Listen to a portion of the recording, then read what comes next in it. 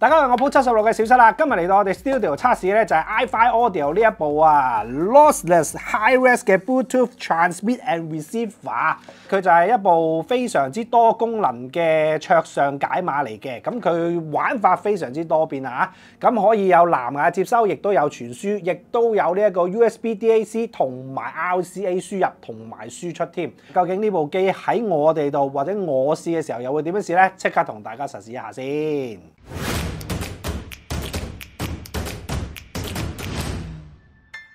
未同大家開始前咧，提下大家訂閱我哋嘅 channel， 撳鐘仔撳全部，咁啊記得撳全部咧，咁我哋有新片先至會通知到你啊，咁啊亦都咧可以咧就 Facebook 啊、IG 啊嗰啲全部 follow， 最好做埋我哋 forum 會員啦嚇。呢一部嘅 ZEN Blue 3咧就已經喺我手上啦，咁其實咧佢係一部好細嘅一個桌面式嘅一個 DAC 解碼加呢個藍牙嘅接收同埋呢一個輸送嘅。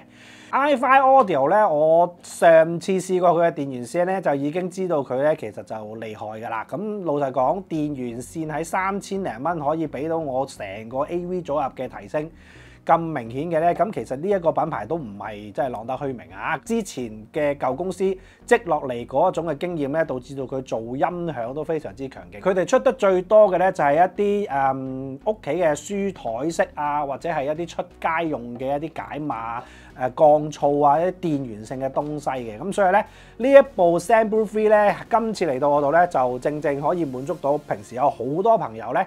想手機聽住歌翻到屋企都可以喺屋企個大機度播放，而且得到好嘅音色啊！咁啊見到咧佢前面有好多掣嘅，咁而後邊咧其實亦都有好多嘅輸入 input 或者 output 嘅喎。咁第一個咧就係一個 power 嘅 button 啦，咁啊撳實佢咧就會可以開着部機㗎啦。跟住隔離呢一個咧就係一個工作模式啊。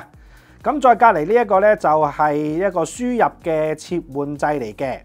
咁而前邊呢一個大圓圈咧，就既會有一個 iFi 嘅 logo 啦，亦都係一個藍牙嘅曲笛同埋 PCM 呢個 format 嘅顯示器嚟嘅噃。咁隔離呢度咧就會有粒燈，咁呢粒燈咧就係做翻呢一個聲音 format 嘅一個 kHz 嘅數值啊。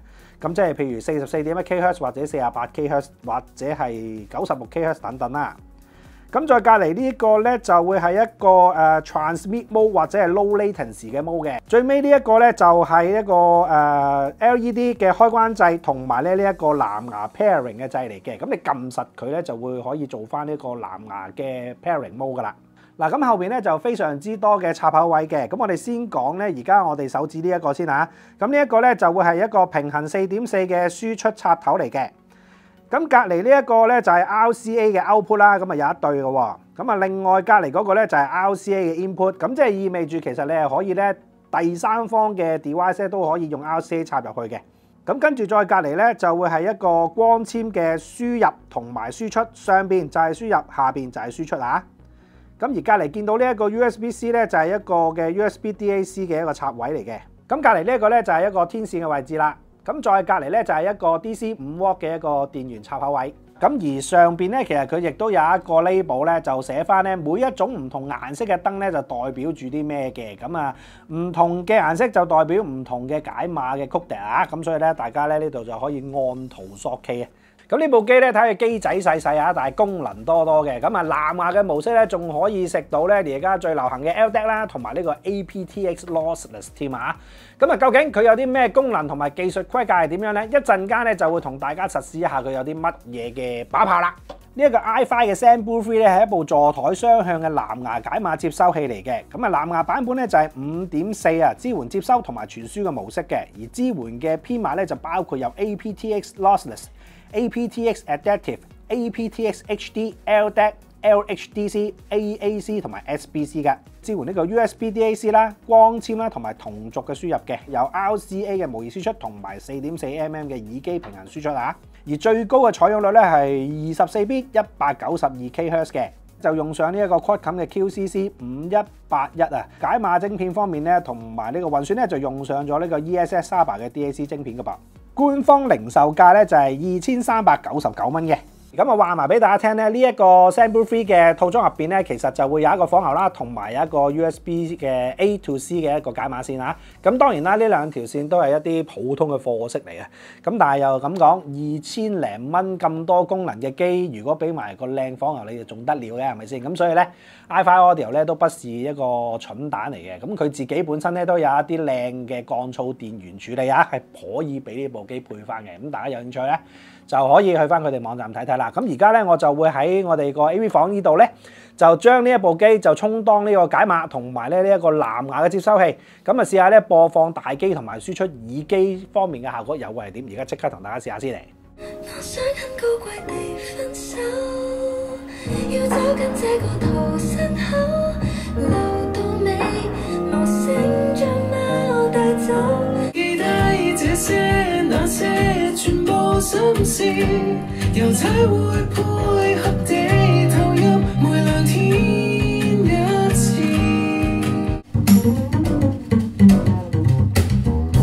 Time is made from honey, slow and sweet temptation.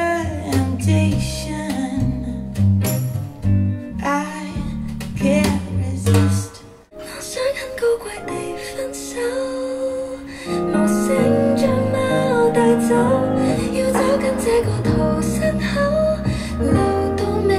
記低這些那些全部心事，由才會配合地投入每兩天一次。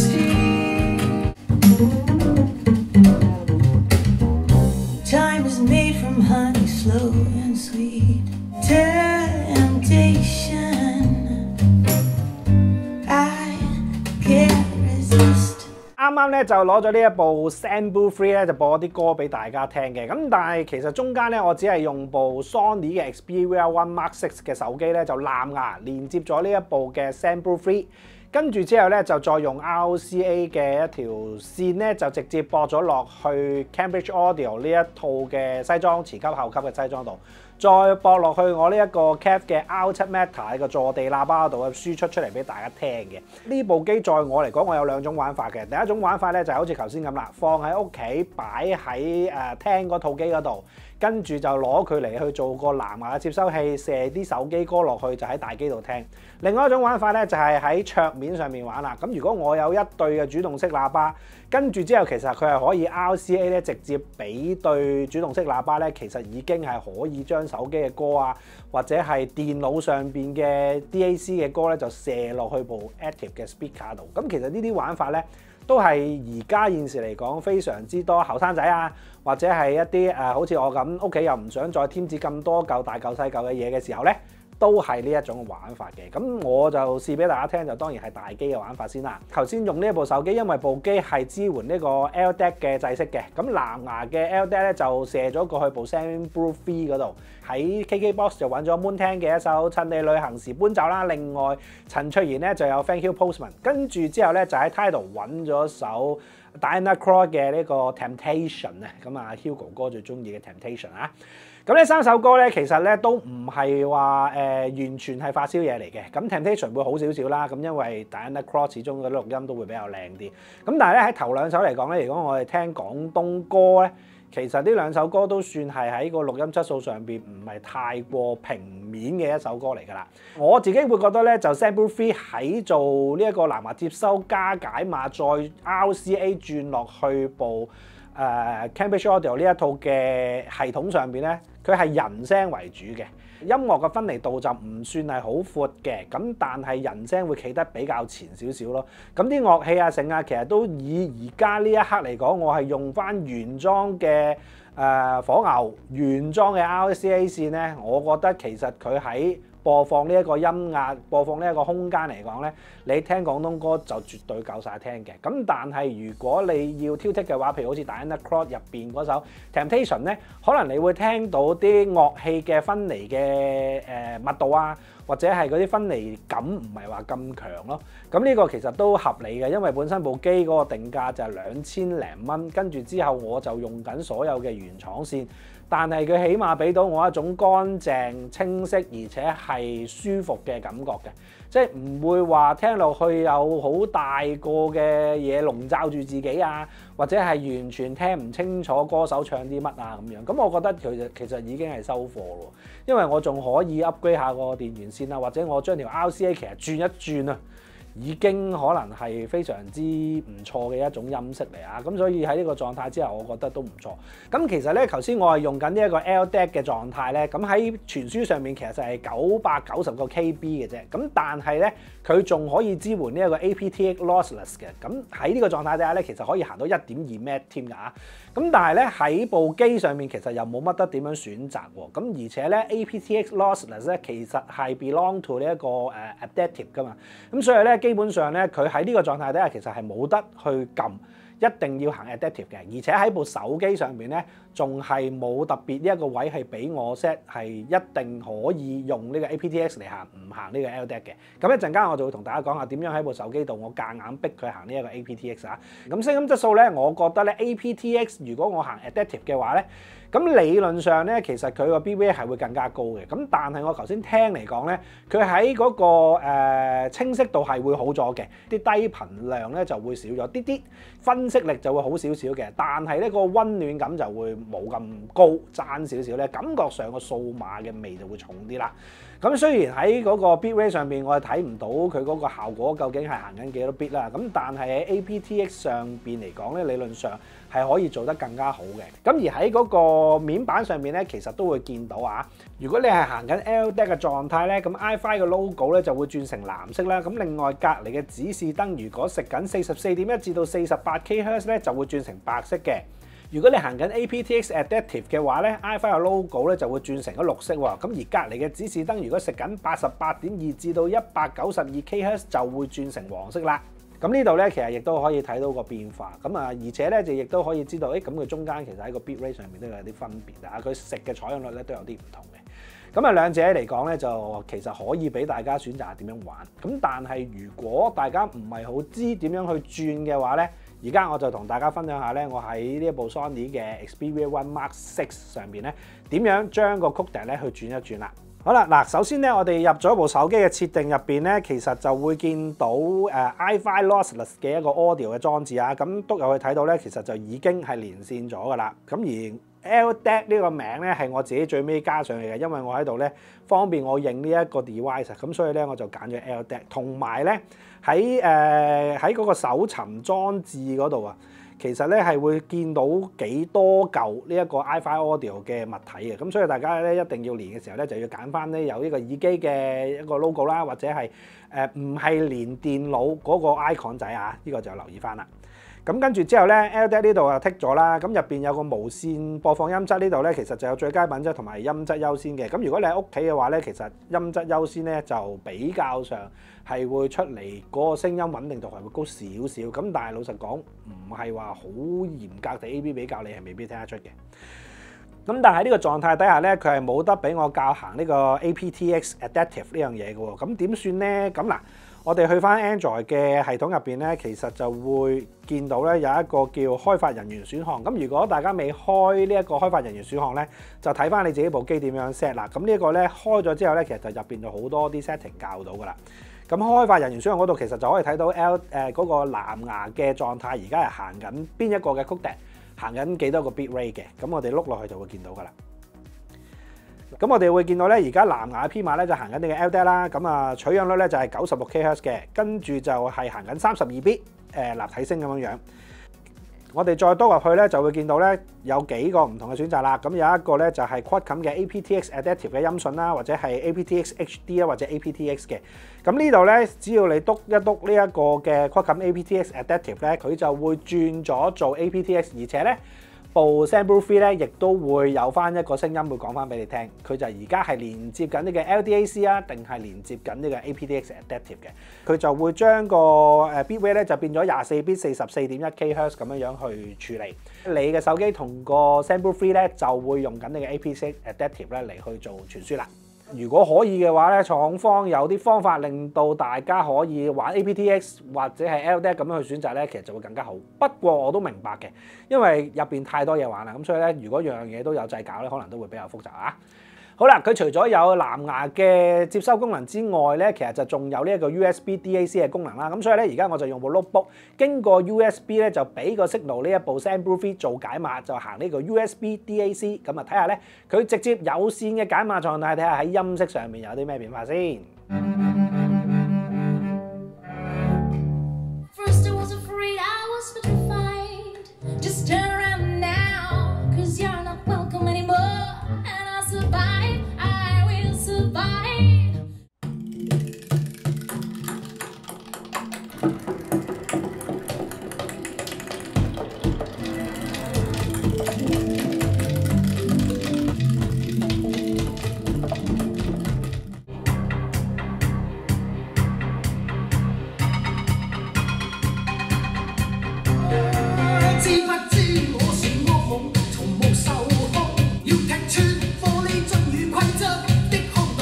啱啱咧就用咗呢一個 notebook 經過 USB-DAC 咧就交咗個 signal 咧就俾呢個 iFi 嘅呢一個 Sample Free 就做解碼，跟住就 RCA 咧就播翻落去 Cambridge Audio 嘅西裝同埋咧 Cav 呢一對嘅坐地喇叭度啊。明顯地咧 USB-DAC 因為始終係有線啦，咁你會聽到個穩定度係會高咗嘅。咁我喺 Tidal 入邊咧其實就揾咗幾首歌啦。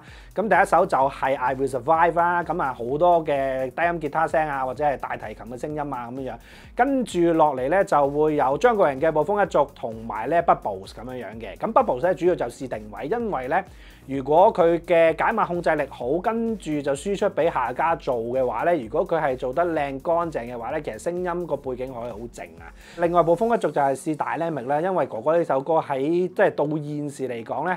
粵語流行曲可以有咁靚嘅錄音同埋咁好嘅大 dynamic 咧，就都唔係太多噶啦。咁所以咧攞佢嚟試咧，試啲低音打出嚟嗰種肉地咧就最好不過啦。咁咧其實三樣嘢嚟講咧，我自己就會覺得喺嗰個背景嚟講咧，就真係未算係好安靜嘅。其實喺 Bubbles 咧，你都會聽到有定位、有空間感，個空間嗰個高度咧，其實就聽得出唔係話過晒天花板噶啦。你都係會聽到，其實係喺我前邊可能有3尺高咁上下，跟住3尺低咁上下，即係上下有6尺嘅空間嘅一個 3D 高度啦。跟住個闊度咧，其實就未去到穿到牆嘅，但係整體個音場你都會聽到啲叮音波飛嚟飛去，跟住之後啲低音喺度噼哩啪隆咁樣樣。咁但係唔會燥嘅，唔會覺得係含糊不清嘅。咁呢個咧其實喺呢一個電源再加呢一個 RCA 嘅原裝線嘅配套底下咧，我覺得佢已經算係非常唔錯噶啦。亦都有好多朋友可能屋企冇呢度咁大，冇我哋呢個位置咁大嘅時候咧，其實佢屋企聽嘅時候，可能已經聽到一個好唔錯嘅一個音場添嘅話。哥哥暴風一族咧就低音咧明顯地個 dynamic 就係冇咁好嘅沖程啦，同埋呢個乾淨度係會爭少少嘅。另外就係去到 I Will Survive 咧，你聽個大提琴咧，我覺得就正嘅，因為咧我自己就會覺得成個 ZEN Blue 而家呢個狀態咧，其實就係口聲溫暖聲底，但係都有譬如可能有70-80分嘅分析力咁樣樣咯。如果你係聽流行曲或者係聽一啲即係錄音好少少嘅一啲廣東歌咧，其實你都可以聽到一個幾唔錯嘅人聲，幾磁性高嘅人聲嘅。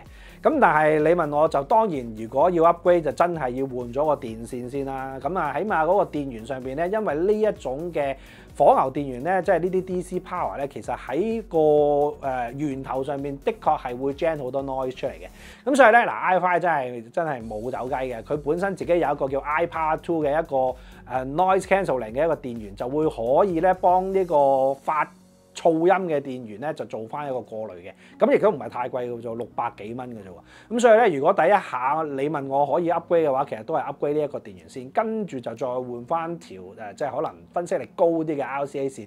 咁你個餐嘢其實就已經可以聽一大排㗎啦。可以想象得到，喂2000幾蚊再加多個電源，其實都係3000蚊鬆啲啫喎。如果你嘅要求唔係咁高嘅話，可能你係電腦桌上玩嘅話，你更加係可能唔搞啦，直接用佢啦咁。因為你近場聆聽嘅話，其實可能你只不過係你同對喇叭，可能都係2尺以內嘅一個空間，其實又唔需要去到咁大聲嘅話，我頭先講嗰啲問題，你有機會係未必覺得有問題嘅喎。因為我哋頭先聽嘅時候，其實起碼對喇叭左右已經起碼有9尺啦，跟住之後錄音嘅位置其實亦都差唔多7、8、9尺㗎啦。咁你可以諗到呢一個空間入邊，其實我要開到呢個音壓嘅話，其實佢係要放到啲嘢幾大，而且個要求係幾咁高咧。咁所以如果你係 desktop 玩嘅話咧，我覺得你未必需要 upgrade 嘅。咁但係如果你係屋企大機玩嘅話咧 ，upgrade 咧，我覺得係可以接受，亦都係一個幾性價比高嘅一種玩法咯。咁我自己就會覺得嗱，今次咧玩呢個 iFi 嘅 ZEN Blue 3，第一次咧就玩佢呢啲咁細細嘅座台仔嘅 DAC 同埋解碼，同埋咧佢嗰種玩法其實係好適合而家現代嘅流行玩法嘅。好多朋友都係手機一部，跟住由頭聽到尾。